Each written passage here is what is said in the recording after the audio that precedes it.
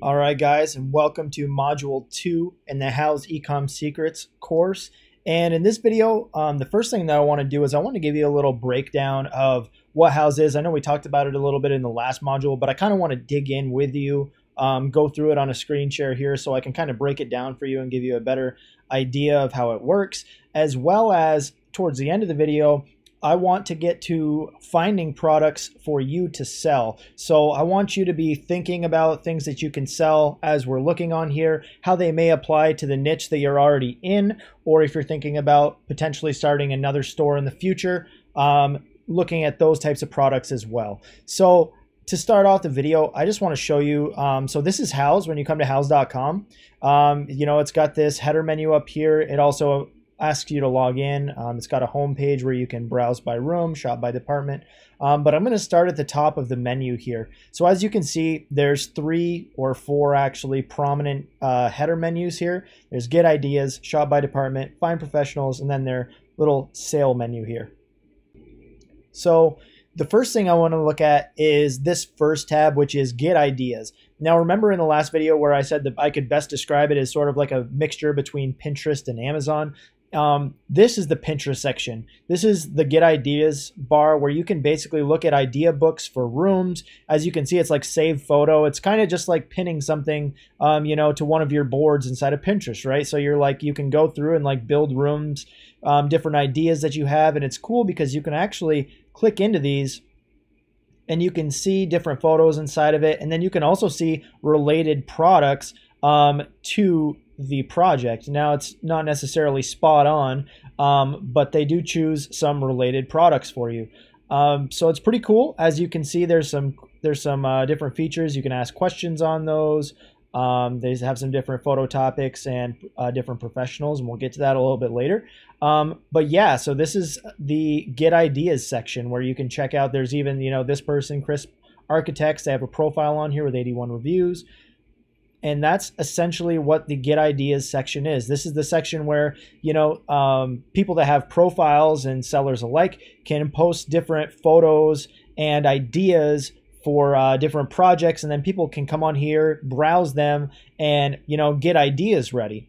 And then the cool part about that is that on top of that, they can also shop in the same exact place. So and this is where obviously like the Amazon section comes in, right? Because, you have your idea boards and the stuff like this and the pins, but then without leaving the site, you can also purchase products directly from it relating to those ideas that you may have had. So again, let's take a look at this shop by department section. As you can see, there's literally a section for every single spot that has to do with a house and more. All right. So literally there's kitchen, dining, bath, bedroom, living, on and on and on. So there's all sorts of really cool things. And as you're going through here, you may see some sections that may or may not apply to the niche that you're in.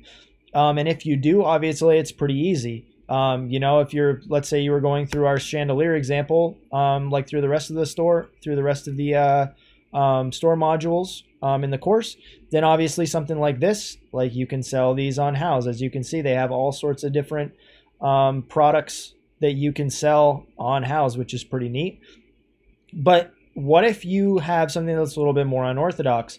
Again, they have a lot of stuff that you wouldn't normally think would be sold on here. Like, I wouldn't necessarily think that like outdoor grills or even like outdoor structures, like sheds, pergolas, gazebos, stuff like that. I wouldn't necessarily associate that when you say home products, that would be one of them.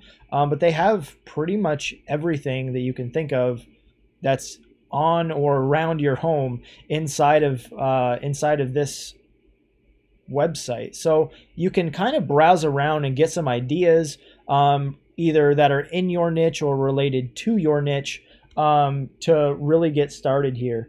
And again, so if for whatever reason you don't find any products that fit your niche, you really have 2 options.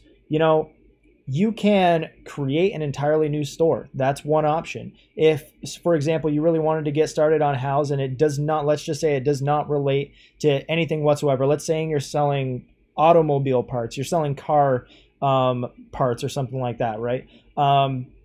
that has nothing to do with the house. So for that, one of your options would be to simply create an entirely separate store if you were interested in this Houzz business model, to where you could list whatever you wanted on it. The second option would be to upload products from a niche on Houzz and hide the product availability from your online store while making them available on Houzz. So you can go about this in a couple different ways, but what I really want you to do here, guys, is either way. Obviously, if you're looking at this course, then you are considering starting a store in this. So our options are either, finding one of these products or a multitude of these products that you can find with your niche to upload to your store. So that's essentially it for that, guys. The third facet of Houzz, as we can see here, is finding professionals. And this is a really cool part too. It's almost kind of like Craigslist, where you can go on here and you can find different architects, designers, pretty much anything, right? Like you can find handyman service. It's pretty cool. You can click in here, you can type in your it's got my zip code in here, and you can see all of the contractors around my location, which is pretty cool. And it has their reviews and stuff. It's actually pretty cool. So that's very user friendly as well. But that's really what Houzz is, guys. As you can see, I want to go in here too. I want to come into the shop by department one more time to show you guys that you can come onto here and click on a product. This is what your products would look like on Houzz. So it's pretty cool. And as you can see, you can go to shipping and seller information. It's this kind of tiny out of the way section where you can click on, and it says sold by Houzz. If it's by a third-party marketplace, then it will actually say the name of like the company that sells it, which is kind of cool as well. That's where you would be featured. Like it says sold by Houzz again. A lot of the times, again, if you find a product that's sold by, it would say sold by your store right here. That's where you would pop up. But this is what your product listing would look like. It's pretty cool. Your description goes there. Specifications go there. And so on and so forth. But that's it, guys. What I want you to do after watching this module is to really get an idea of what you want to sell on Houzz. You can come on here at www.houzz.com and start going through and find something that relates to your niche. And again, if something doesn't relate to your niche directly, then you can start an entirely separate store if you want to. Because we do want to keep our products synonymous with it. Since we're building niche stores, it wouldn't make much sense, again, if you were selling automobile parts and then all of a sudden you have some sofas on there, right? Or some kitchen sinks, and be like, okay, why is this on there? This doesn't make any sense. So we want to have this, synchrony on our websites with our products.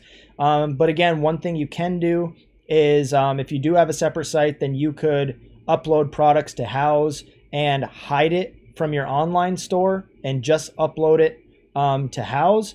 The only tricky thing about that is getting approval from Houzz. So it's sort of a give and take sort of thing. You're taking a chance at doing that. So you really want to make sure that going forward that you have a website that has some synchrony with the products that you're going to sell. So with that being said, guys, go through the Houzz.com website, take a look at the products, find some things that you want to sell.